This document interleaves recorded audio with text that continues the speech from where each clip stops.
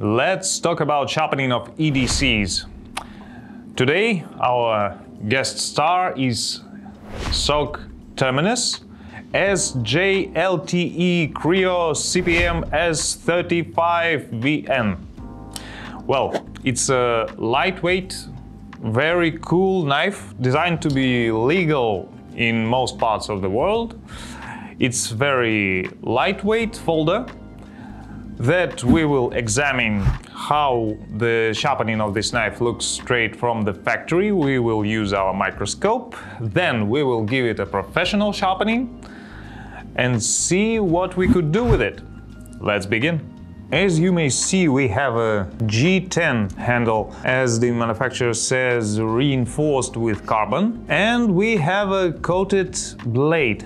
Of course, everyone who buys a knife like this would like to keep its aesthetics, well, just like if it was out of the box. We will protect this knife during the sharpening, I mean the handle and the blade, to prevent any scratches or, for example, dust getting into the mechanism. Now let's see how the knife cuts.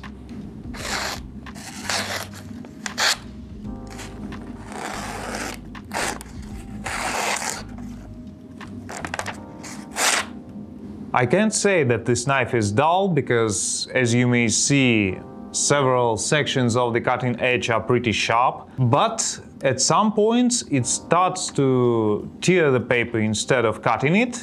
And now let's use the microscope and see the defects of the cutting edge that we are going to eliminate. As you may see, the situation with this cutting edge is pretty common. We can see the scratches from the grinder. The section near the point is not processed well enough. The point doesn't look sharp, but we will make it much better. Near the heel we have a small curve that we will also remove with abrasive stones. And of course the bevel on one side is wider than another, which means that the cutting edge is not symmetrical. This will also be eliminated. Now let's give it some professional touch.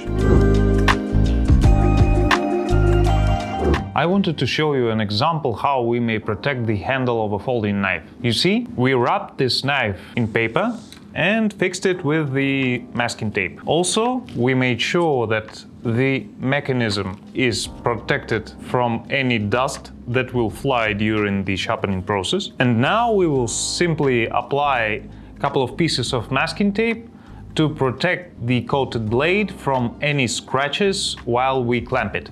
To keep the aesthetic look of the knife, we will now use the marker to get into the factory angle of sharpening and prevent the widening of the bevels. So we will apply the marker along the cutting edge. So on one side, as you may see, we are erasing the marker from top to the bottom of the bevel.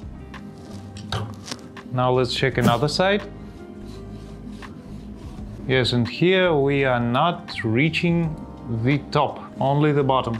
You know what, I'm curious about this knife. My congratulations to SOG company that they have 20 degrees straight from the factory. Actually, that's the angle that I would select for that knife. And now let's begin the sharpening process. We will take the most coarse stone from the box. It would be 100 grit. These stones work with sharpening oil that we have to apply before we start. Just a brief reminder for all of you. We are starting from the side where we have the most narrow bevel.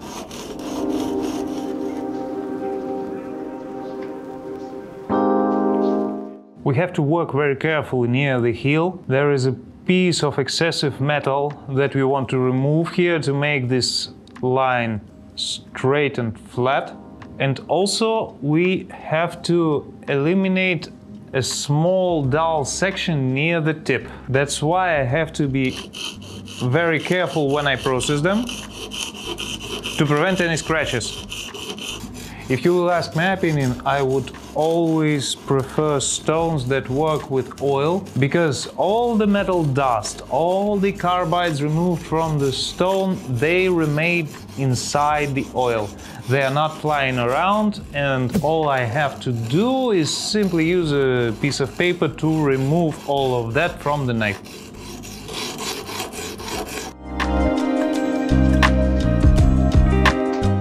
If you want to prevent any scratches on the blade coating, remove the sludge towards the cutting edge. So don't slide it along the edge, but simply repeat after me.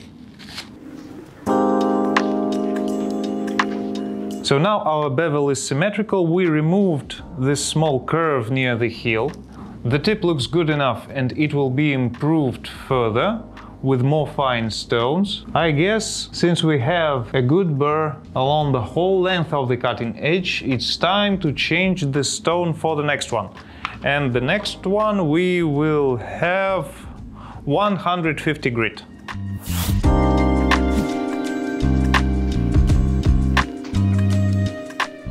Another thing that I will never keep reminding is that we never apply any excessive pressure when we work with abrasive stone. I simply let them to work under their own weight, and it allows me to get the best results and keeping the symmetrical line of the bevel at the top.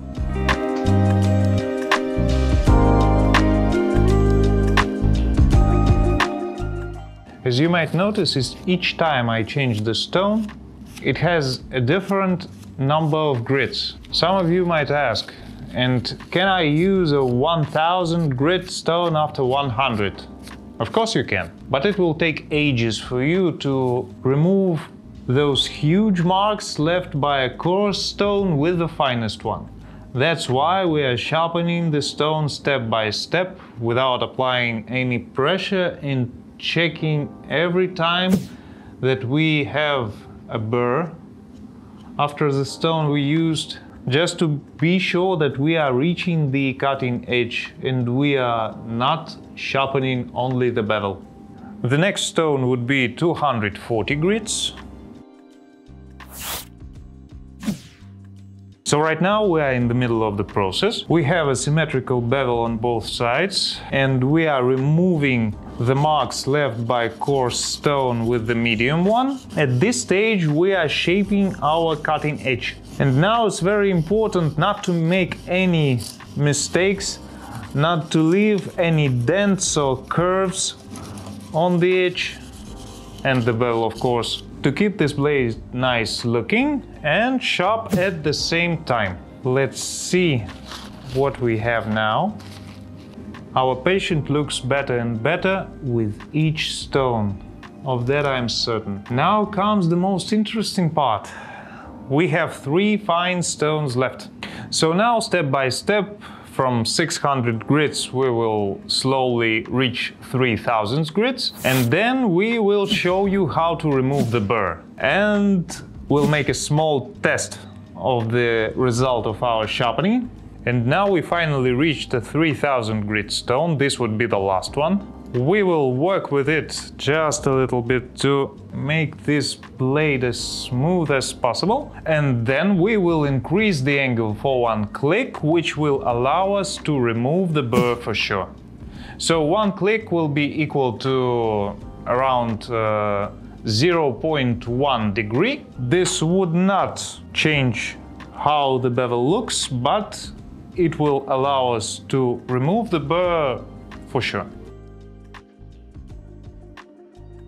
So now we will increase the angle for 1 click, and we will remove the burr that we have. 1 movement per 1 side.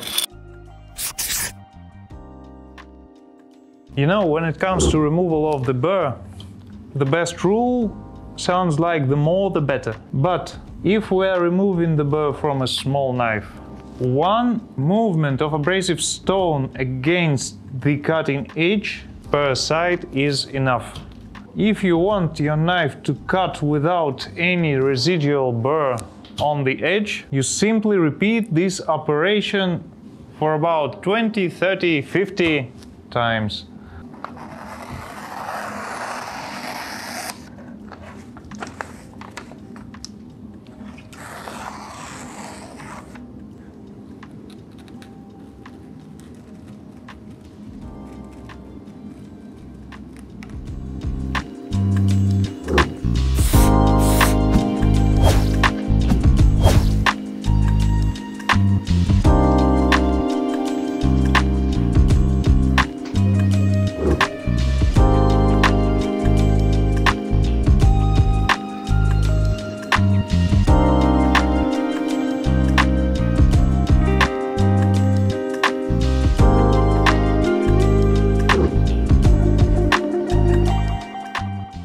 Well, I guess the test results were pretty convincing for all of you.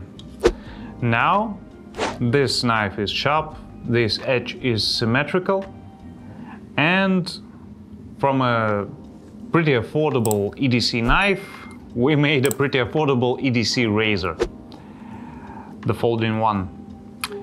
I hope this video was useful for you. Now you know what to do if you want a professionally sharpened knife in your pocket for everyday carry.